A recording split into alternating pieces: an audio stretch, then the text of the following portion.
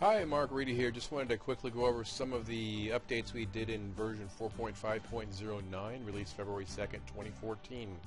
The first one is we changed the updated odometer and hours screen for a single piece of equipment. That is over here on Equipment Summary tab, and then underneath the Update Odometer and Hours. And if you click View All here, you can see here that we've added the ability to sort these columns, highest to lowest, by any of these four columns. We've also added selectors to the left-hand side, so you can select and delete multiple entries all at once. So that is the first feature. Let's go to the next one, and we have changed the Force Update button to read Refresh instead of Equipment Summary tab, and that is right here. Now it says Refresh instead of Equipment Summary, which makes a little bit more sense, and basically it just refreshes this Equipment Summary tab if we've made updates like on the Loop Service tab and you're not seeing the changes over here. You can click refresh and it'll refresh the data over there. And let's see, next here we've got added work orders report. Save that extra report called completed work orders by equipment number with complete date criteria underneath reports more report.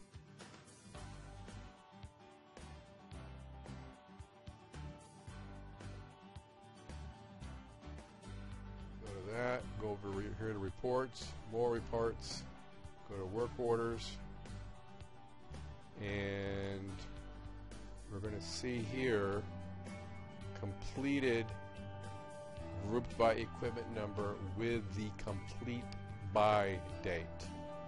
So that'll show you your list of equipment for if you want to see everything that needs to be completed during a certain date range.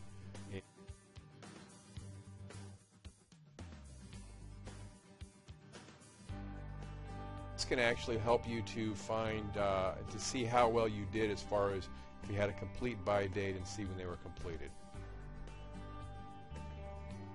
Next up, we got the added new ability to do bulk odometer and hours entries.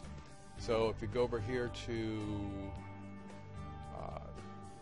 Forms, and then we've got a new item down here called bulk odometer and hours entries. This will actually bring up your whole fleet. And you can, if you click on any one of these entries in here for the equipment number, you'll see that the current odometer and hours is listed here. We have a threshold, so that if you go over that threshold or for either the hours or odometers, it will give you a warning and it won't accept the entry that you make.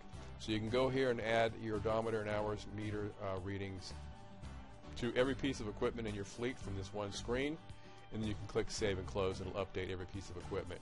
Or you can export this list here to Excel, and that'll give you a template. You'll see here if I click on that, it shows you where it is, and it puts it in the same location of where your data file is, and then it gives you this file here. Then you can open that in Excel, and you can copy and paste your stuff into that, and then import it back from Excel with that same file name. You can go over here to Data Sheet View, and you can actually copy and paste directly into this form if you want to as well. So those are possibilities for you on that screen. And then we've got added the location and department / area to all equipment-based reminders screens and reminders reports. So if we go to Forms and then Reminders pop up, and let that run. Okay, and you'll see here that we have the department or area and location listed on all of these screens, and when you click to print these down below, it'll print out. Actually, this one isn't. That one wasn't. Drivers is not equipment based, so you're not going to see a location, department, or area. But anything that's a department is equipment based and has those fields that you see down here, location, department, or area, it will show up on the reminders pop-up screen and on the printouts that you get from those screens. And let's see here. Finally, we've added the equipment description to the permits, inspections, reminders report. So if we go down, okay, so we're looking for the permits and inspections, which is right here. And you can see now that we've added the description of the equipment We've added that field in there as well, so that can be seen. And that's it for the updates for version 4.5.09. Hopefully these will be helpful for you, and thanks for watching. Have a good one. Take care.